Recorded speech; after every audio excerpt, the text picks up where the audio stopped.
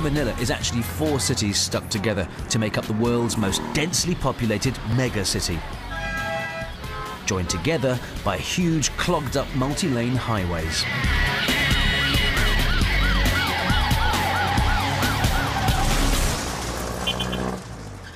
Sometimes you are just desperate for some light relief.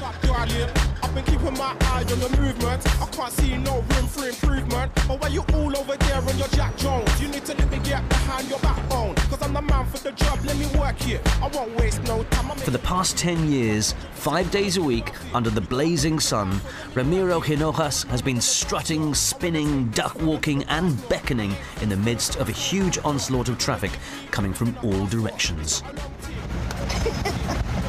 I just put the driver off if you ask me. It gets so distracted it's not going to crash. Oh, and he doubles up as a traffic cop too. Son of them, horn. And then son of them, sign of the thumb. Son of them, clap your hands and tell me, continue your word. Teach me one move. I think we'll try in the middle. Yes. I will follow you. Hold it. If I'm out on my own, then I can look at you, looking at me. If I'm out on a date, then I just shout. I like to blame my dodgy dance moves on the fact I'm facing traffic coming at me from 4 different directions. But you can make up your own mind. This was to be the first of many times on my trip when I realised that Filipinos live to entertain and be entertained. Get away from the bar, tell your boyfriend hold your jaw and dance with me. If you look hard enough in this city, there are serene little havens of greenery. And in fact, if it hadn't been for the mass destruction of World War II, this city could still be clinging on to its title as the Paris of Asia.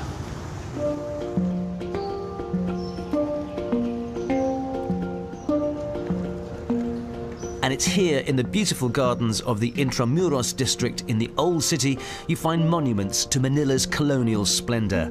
Ladies and gentlemen, walk this way! And the city's most entertaining advocate. I wouldn't say it's an attractive city. I wouldn't say it's an exciting city. I would say it's a different kind of city. I would say it's a city worth taking time for. I mean, really, if you want to experience something that's nothing unlike anything in our neighborhood, then you got to take a little risk. You got to take a little time. 1, 2, 3, and bayang magiliw, perlas ng silanganan. And Carlos is sensitive to the accusation that after 3 centuries of Spanish and then 60 years of American occupation, the Philippines is a country without its own identity. I mean, the lack of identity is the Philippine identity. We're hybrid. I wouldn't say that we're particularly exotic. I mean, don't come to the Philippines. Ladies and gentlemen, please take a seat. Don't come to the Philippines if you want to go for noodles, if you want to find temples, if you want to find sort of your typical Asia. I mean, all of our neighbors have got that over there. Come to the Philippines for its arts and culture because you'll really be surprised by the quality, the homegrown quality of arts and culture that you're going to find.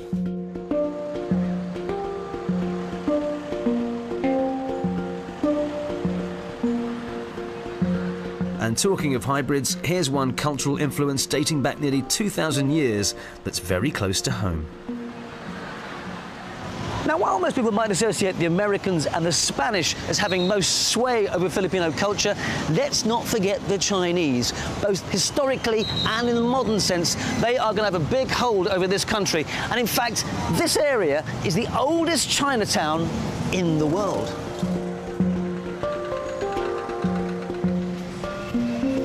It dates back to the late 16th century. Jerry's great-grandfather opened a delicatessen here in Manila more than a century ago, and then followed that up with a restaurant, coffee shop and bakery. Filipinos and the Chinese have been in transaction, in barter, even before the Spaniards came to the Philippines. So actually we have a longer relationship with the Filipinos than any other culture.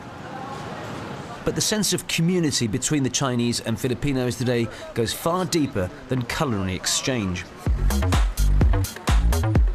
Jerik's family bought 10 fire engines to serve the city and enrolled 4,500 volunteers. All the profits from the coffee shop go towards this service. And guess who's tagging along for a ride today? I tell you what, this could be a pretty unique way of seeing this city. Okay, let's do it.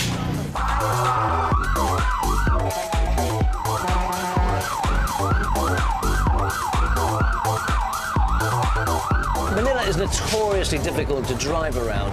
So how on earth do you manage it in a massive fire truck like this? Well, I've been driving a fire truck since I was 17, 18 years old. I started being a fire volunteer when I was 12.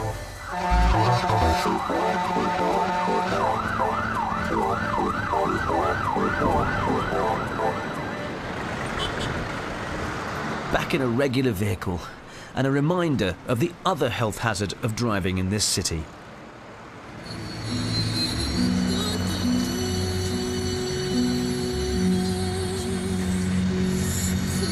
The Filipino addiction to the cheesy power ballad. Luckily, an antidote is at hand.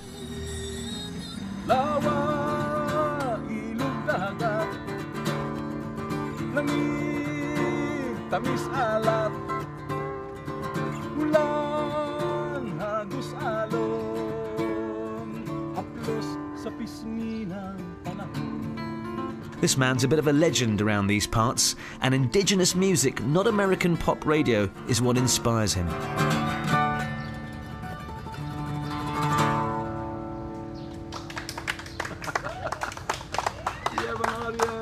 Indigenous music would be considered usually pre-Spanish. Before the Spanish came, the musics that were here were the tribal people.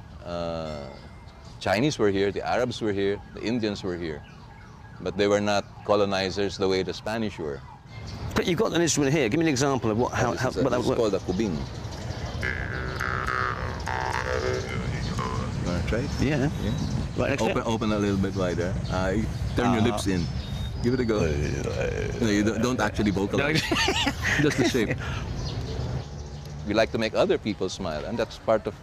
I guess we are like natural therapists. We're natural therapists, and that's probably one reason why a lot of the OFWs, the overseas Filipino workers, carry that. You have a lot of teachers, therapists.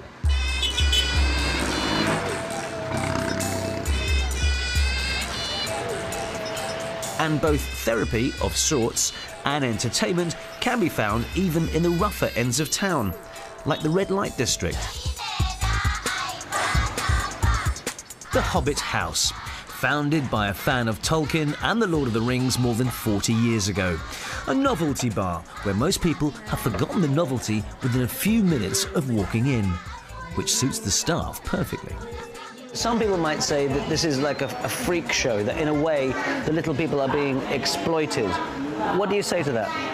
I think no, it's not a fiction, because this bar, the owner of this bar wants to help little people, same like me, to have a normal work, to have they have their own work where they belong.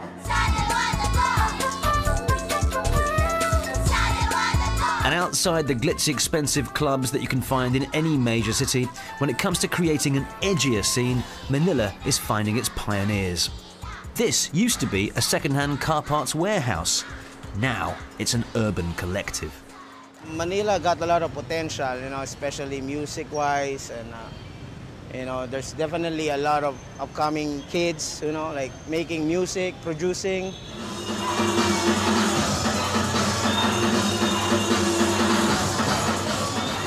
And younger artists are keen to explode the cliched image of their country. At first, it was a little. It was quite a struggle. Yeah, it was a struggle because Yeah. we're female artists and DJs.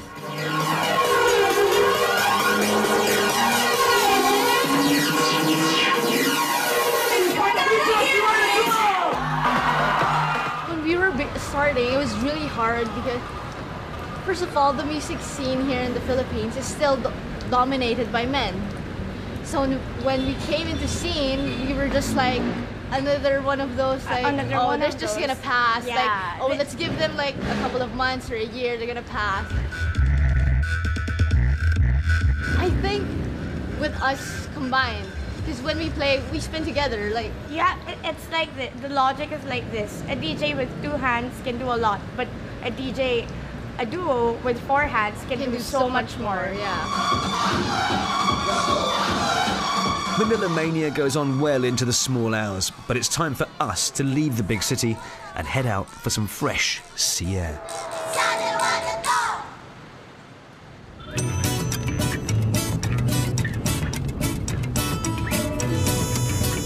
Early the next morning, and it's time to do the hop, skip and jump from island to island that makes the Philippines so unique. This is the fast catamaran that takes you from Cebu to the island of Bohol. At 2 hours, it's still slower than a plane, but so much more a scenic way to island hop.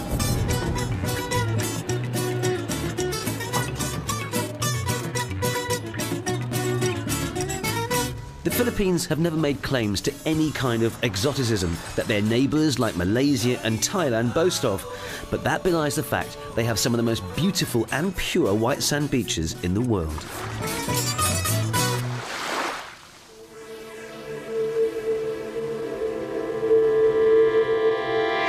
But towards the end of 2013, a twin natural disaster struck with a force that the world has rarely witnessed.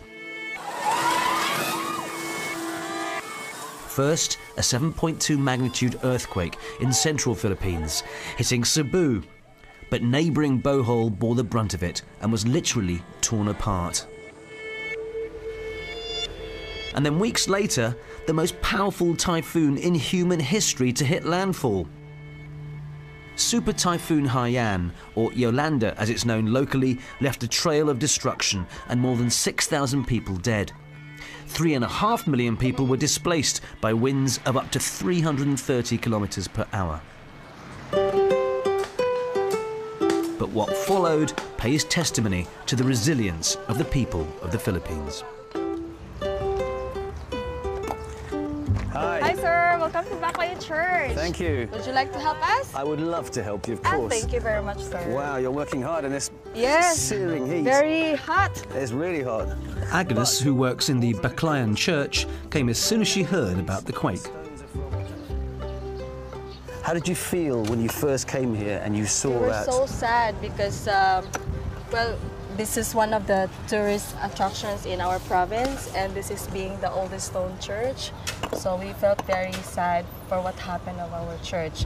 At that time, we do not know if we're gonna restore or if we have funding for the restoration of our church. This is just phase 1 of a project that they estimate will take 10 years to complete. In a sense, they were lucky. 2 other churches actually built on the fault line were completely destroyed, and some buildings unrecognisable.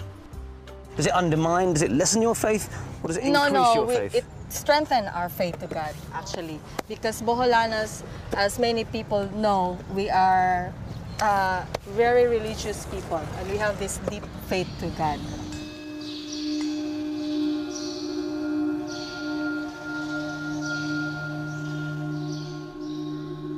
Tourism stopped completely after the church.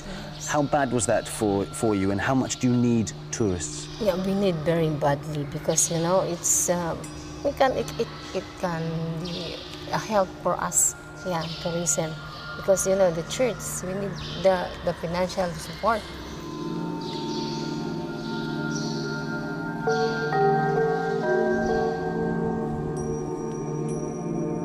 The earthquake was so strong, Bohol's most famous and unique land formation, the Chocolate Hills, had been fundamentally altered.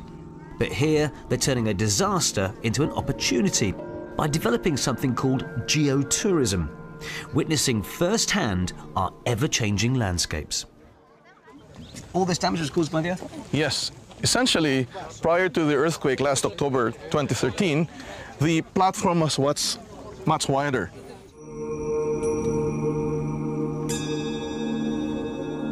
The central part of Bohol moved 55 centimeters, or slightly more than half a meter closer to Cebu, immediately during the earthquake. So essentially we're here at the foot of one of the hills. And Rene showed me something rarely seen before. The inside of a chocolate hill split open by the quake. During the earthquake, the shaking or the shock was so strong here that landslides affected many hills. So either half or at least a third of the hills would be brought down by the strong ground shaking. And if you want to get the most panoramic view of these almost identical freaks of nature, try this view from on high.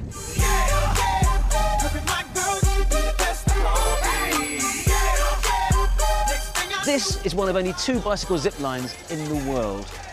Both are in the Philippines and both only opened this year.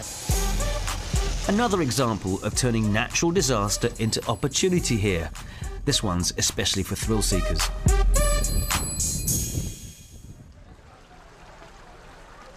Party people say, hey, it's a new day, it's a new day. Floating restaurants on Bohol are a staple of the tourist itinerary, and rightly so, a chance to sample some local food. The crab is from the river we're sailing on. But only now are they recovering here from the fallout from the quake after a 50% drop in tourist arrivals. November and December was really like very slow. And then it's just overcoming the fear factor. We just have to show that we're still safe to be here. And Lourdes says there's something in the national psyche that can handle no matter what is thrown at Filipinos. To always believe that there's really like a light at the end of the tunnel. So you really just have to work hard and crawl out to reach that light. I've got all my life to live, I've got all my life to give, I will survive, I will survive.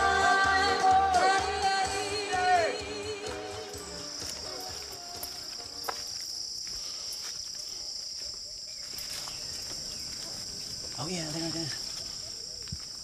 And talking of survival, maybe inspiration comes from one resident of Bohol who knows all about that, the tarsier. The oldest surviving primate in the world. We're talking 45 million years on this planet. And for some reason, this incredibly reclusive and endangered creature decided it would stick around for us. This is an incredibly lucky moment. I am inches away from this tarsier.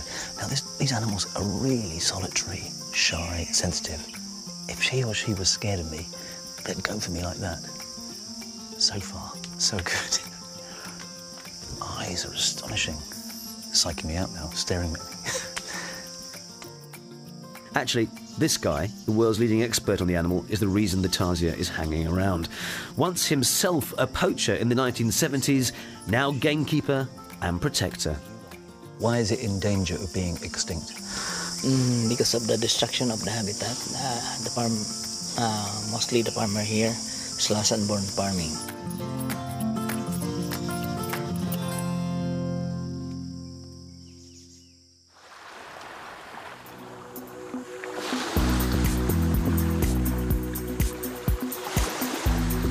My next stop, the pure white beaches of the tiny island of Panglao.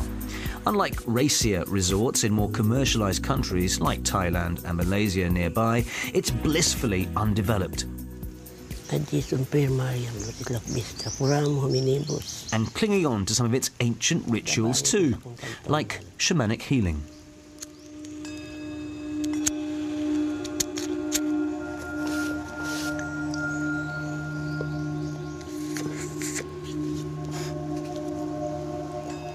Quattro furalis penambal round senyor igsa kay gusong iglungan.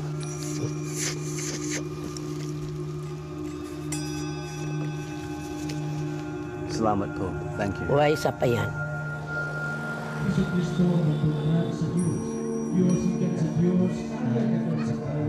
As my journey comes to an end, a chance to reflect.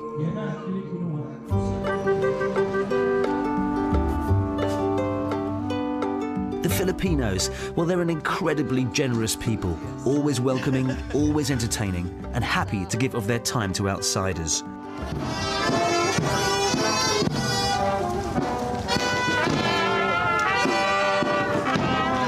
And with its love of music, ceremony and religion, this country is more akin, I would say, to South America than the rest of Southeast Asia. Hopes are high that international tourism to here will be boosted over the next few years. And let's face it, this country has got some inbuilt advantages. English is widely spoken. There's an incredible natural environment here. And for the Filipinos, the whole world is a stage. An all dancing, all smiling, all singing spectacle. And they want you to join in. And just maybe that is the Filipino factor.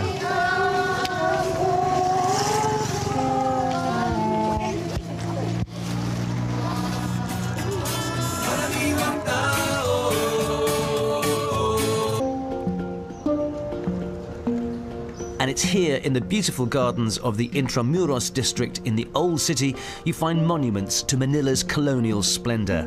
Ladies and gentlemen, walk this way.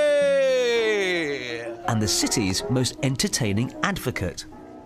I wouldn't say it's an attractive city. I would say it's an exciting city. I would say it's a different kind of city. I would say it's a city worth taking time for. I mean, really, if you want to experience something that's nothing unlike anything in our neighborhood, then you got to take a little risk. You got to take a little time. 1, 2, 3, and bayang magiliw, perlas ng silanganan. And Carlos is sensitive to the accusation that after 3 centuries of Spanish and then 60 years of American occupation, the Philippines is a country without its own identity. I mean, the lack of identity is the Philippine identity. We're hybrid. I wouldn't say that we're particularly exotic. I mean, don't come to the Philippines. Ladies and gentlemen, please take a seat. Don't come to the Philippines if you want to go for noodles, if you want to find temples, if you want to find sort of your typical Asia. I mean, all of our neighbors have got that over there. Come to the Philippines for its arts and culture because you'll really be surprised by the quality, the homegrown quality of arts and culture that you're going to find.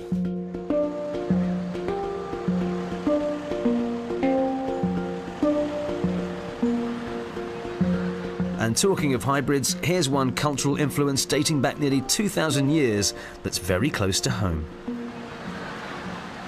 Now, while most people might associate the Americans and the Spanish as having most sway over Filipino culture, let's not forget the Chinese. Both historically and in the modern sense, they are going to have a big hold over this country. And in fact, this area is the oldest Chinatown in the world.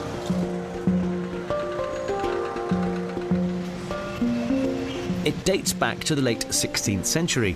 Jerry's great-grandfather opened a delicatessen here in Manila more than a century ago, and then followed that up with a restaurant, coffee shop and bakery. Filipinos and the Chinese have been in transaction, in barter, even before the Spaniards came to the Philippines. So actually we have a longer relationship with the Filipinos than any other culture. But the sense of community between the Chinese and Filipinos today goes far deeper than culinary exchange. Jerik's family bought 10 fire engines to serve the city and enrolled 4,500 volunteers. All the profits from the coffee shop go towards this service. And guess who's tagging along for a ride today? I tell you what, this could be a pretty unique way of seeing this city. Okay, let's do it. A DJ with 2 hands can do a lot, but a duo with 4 hands can do so much more. Yeah. Manila mania goes on well into the small hours, but it's time for us to leave the big city and head out for some fresh sea air.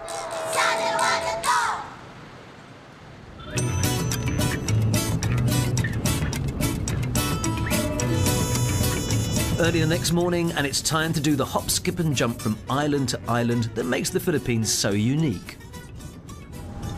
This is the fast catamaran that takes you from Cebu to the island of Bohol. At 2 hours, it's still slower than a plane, but so much more a scenic way to island hop.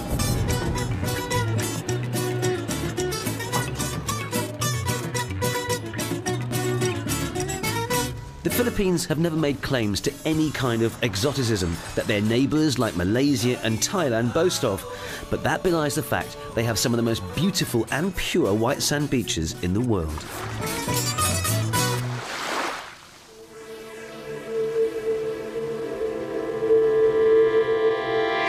But towards the end of 2013, a twin natural disaster struck with a force that the world has rarely witnessed.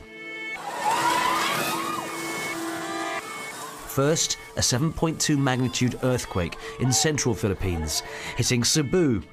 But neighbouring Bohol bore the brunt of it and was literally torn apart.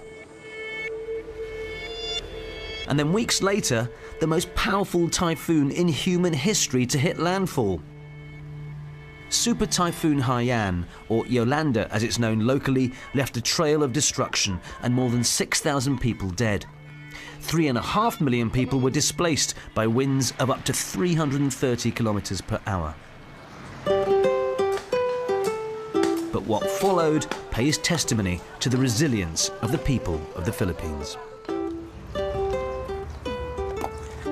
Hi, sir. Welcome to Backlight Church. Thank you. Would you like to help us? I would love to help you, of course. Thank you very much, sir. Wow, you're working hard in this searing heat. Very hot. It's really hot. Agnes, who works in the Baclayan church, came as soon as she heard about the quake. How did you feel when you first came here and you saw that? We were so sad because, well, this is one of the tourist attractions in our province, and this is being the oldest stone church. So we felt very sad for what happened of our church. At that time, we do not know if we're gonna restore or if we have funding for the restoration of our church. This is just phase one of a project that they estimate will take 10 years to complete, that can handle no matter what is thrown at Filipinos. To always believe that there's really like a light at the end of the tunnel. So you really just have to work hard and crawl out to reach that light. I've got all my life to live, I've got all my life to give, I will survive, I will survive.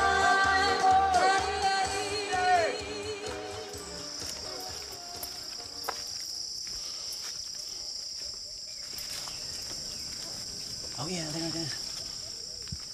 And talking of survival, maybe inspiration comes from one resident of Bohol who knows all about that, the tarsier. The oldest surviving primate in the world. We're talking 45 million years on this planet. And for some reason, this incredibly reclusive and endangered creature decided it would stick around for us. This is an incredibly lucky moment. I am inches away from this tarsier. Now, these animals are really solitary, shy, sensitive. If she or she was scared of me, they'd go for me like that. So far, so good. Eyes are astonishing. Psyching me out now, staring at me. Actually, this guy, the world's leading expert on the animal, is the reason the tarsier is hanging around. Once himself a poacher in the 1970s, now gamekeeper and protector. Why is it in danger of being extinct? Because of the destruction of the habitat. Mostly the farmer here, slash and burn farming.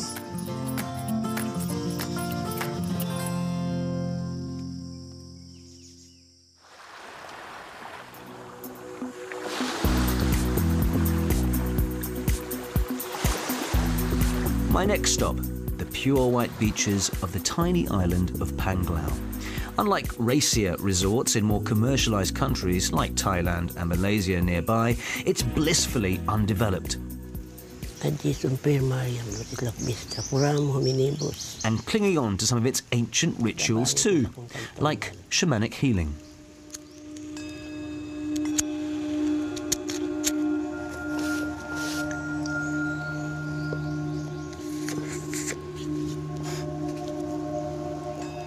Quattro furalis penambal round senyor sa kay gusong iglungan.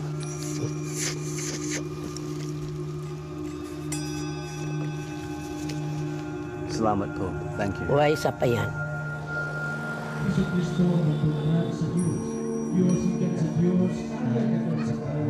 As my journey comes to an end, a chance to reflect.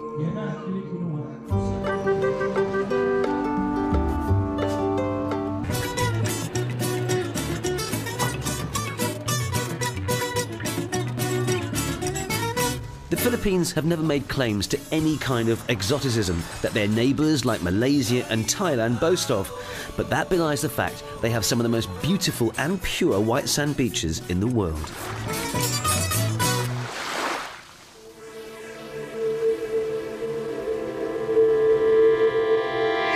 But towards the end of 2013, a twin natural disaster struck with a force that the world has rarely witnessed. First, a 7.2 magnitude earthquake in central Philippines, hitting Cebu. But neighbouring Bohol bore the brunt of it and was literally torn apart. And then weeks later, the most powerful typhoon in human history to hit landfall. Super Typhoon Haiyan, or Yolanda as it's known locally, left a trail of destruction and more than 6,000 people dead. 3.5 million people were displaced by winds of up to 330 kilometres per hour. But what followed pays testimony to the resilience of the people of the Philippines. Hi, sir. Welcome to Backlight Church. Thank you. Would you like to help us? I would love to help you, of course. Thank you very much, sir. Wow, you're working hard in this searing heat. Very hot. It's really hot. Agnes, who works in the Baclayan church, came as soon as she heard about the quake. How did you feel when you first came here and you saw that? We were so sad because, well, this is one of the tourist attractions in our province, and this is being the oldest stone church. So we felt very sad for what happened of our church. At that time, we do not know if we're gonna restore or if we have funding for the restoration of our church. This is just phase one of a project that they estimate will take 10 years to complete. In a sense, they were lucky. 2 other churches actually built on the fault line were completely destroyed, and some buildings unrecognisable. Does it undermine, does it lessen your faith, or does it increase your faith? It strengthens our faith to God, actually. Because Boholanos, as many people know, we are very religious people, and we have this deep faith to God.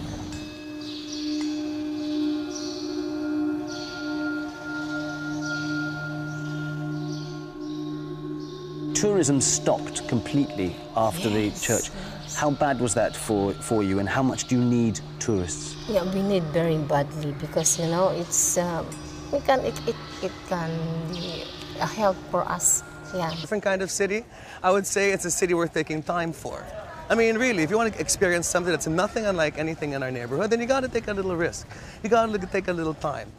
1, 2, 3, and bayang magiliw, perlas ng silanganan. And Carlos is sensitive to the accusation that after 3 centuries of Spanish and then 60 years of American occupation, the Philippines is a country without its own identity. I mean, the lack of identity is the Philippine identity. We're hybrid. I wouldn't say that we're particularly exotic.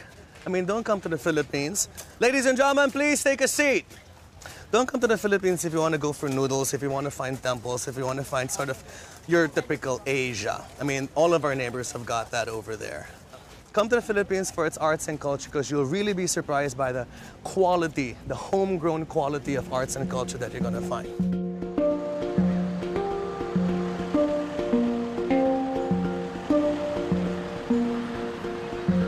And talking of hybrids, here's one cultural influence dating back nearly 2,000 years that's very close to home. Now, while most people might associate the Americans and the Spanish as having most sway over Filipino culture, let's not forget the Chinese. Both historically and in the modern sense, they are going to have a big hold over this country. And in fact, this area is the oldest Chinatown in the world.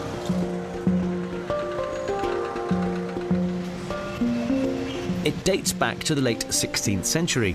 Jerry's great-grandfather opened a delicatessen here in Manila more than a century ago, and then followed that up with a restaurant, coffee shop and bakery.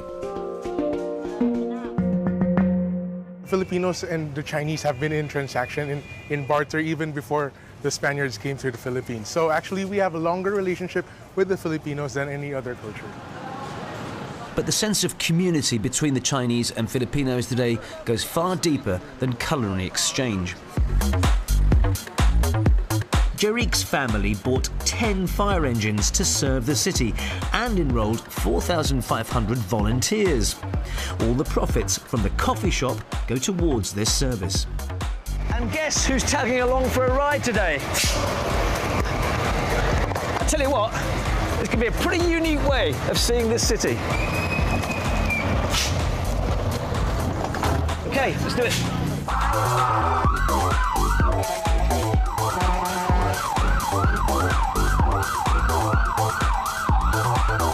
Manila is notoriously difficult to drive around, so how on earth do you manage it in a massive fire truck like this? Well, I've been driving a fire truck since I was 17, 18 years old.